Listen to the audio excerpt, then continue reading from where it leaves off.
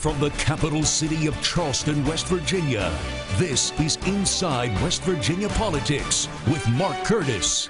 Inside West Virginia Politics is brought to you by AARP West Virginia, your ally for real possibilities in the Mountain State. Hello, everyone, and welcome to another edition of Inside West Virginia Politics. I'm your host, Mark Curtis, with my co-host, Adrian Robbins, and I guess the gentleman to your right needs no introduction, the governor of West Virginia, Republican Jim Justice. Great to have you on the program again, sir. Yeah, thank you so much, Governor. Thank you. So I'd like to start out with a big announcement. It's one that you talked about during the State of the State address. Ramaco Carbon coming to West Virginia and building this facility. Tell us about the importance of this. Well, it's jobs. It's high-tech jobs. It's really good paying jobs.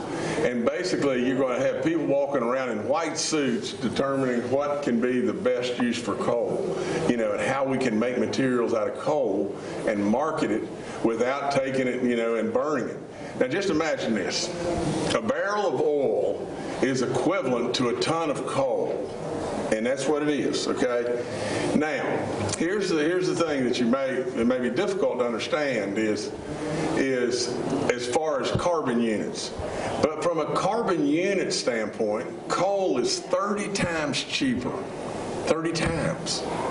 So therefore, what you could very well do is significantly raise the price of coal, significantly, which would give us more and more and more severance tax, and make this product significantly cheaper than you could do it out of oil, and it would absolutely, it's just limitless what could happen with this. In the beginning, they'll start out in Charleston here with probably 10 jobs, and that'll grow very, very quickly to 50, and it's their goal to go to 100. But in addition to that, Ramaco has 2 sites, mining sites in West Virginia and a great big mining site in Wyoming, and they're doing all this research and everything in Wyoming. And so in addition to that, they're looking at, right after that, doing a plant in southern West Virginia that is the real deal. This is an experimental plant to learn what they can do.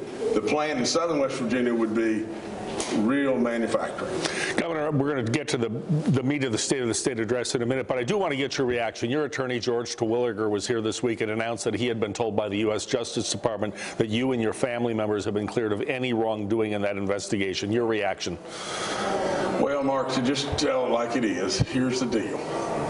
That went on for a year.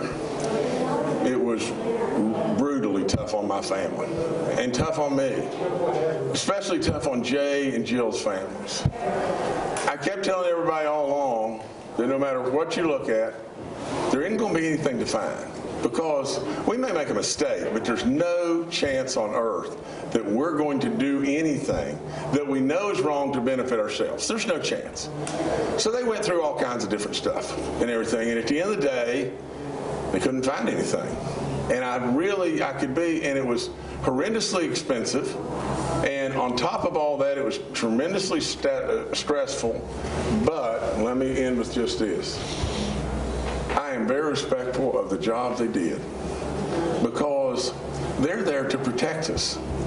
Just me saying there's nothing there doesn't really mean anything, but really at the end of the day, they looked at everything and then said, we agree.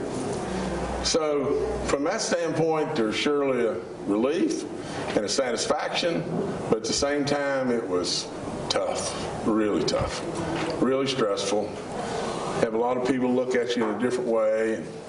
It's not any fun, especially when you know you haven't done anything. So glad it's over. Moving now to the State of the State address this week, I've got to ask you, I've heard a lot of Democrats say that they felt like you painted too rosy of a picture of the state of West Virginia. Do you think that maybe you are seeing it, especially the economy, through rose-colored glasses? Well, I would say this to everybody. Look at my track record.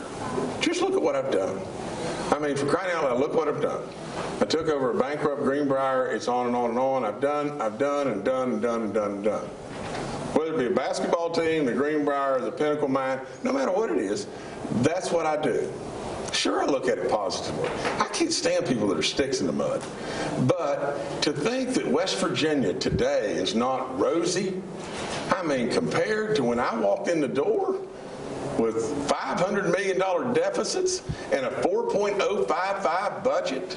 Now we're presenting a budget that's less than last year, and we're getting criticized, and it's $500 million higher than when I walked in the door. Got to ask you, was your favorite moment of the State of the State was when you handed out all the orange vests? I got mine.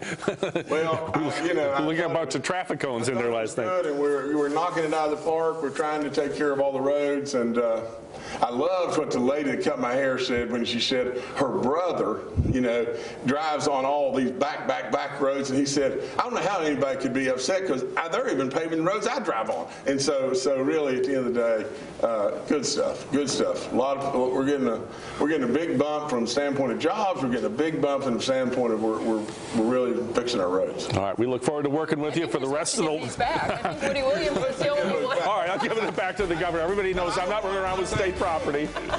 Anyway, we'll have more of Inside West Virginia Politics after this break, and thanks, Governor, for being here. Mark, thank you guys so much. You guys are great.